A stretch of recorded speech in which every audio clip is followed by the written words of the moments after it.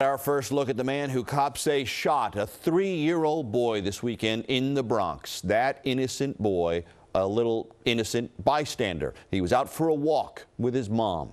Eyewitness News reporter Josh Einiger has more as that suspect now awaits to face a judge.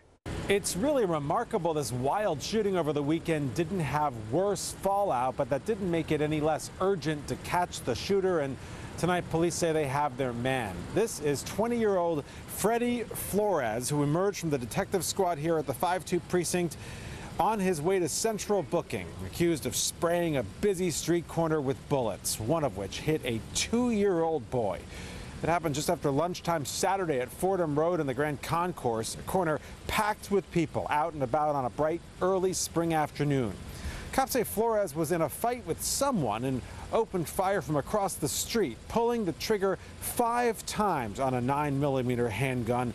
He did not hit his target, but a 2-year-old boy did wind up with a bullet in the hip. He's been hospitalized since then.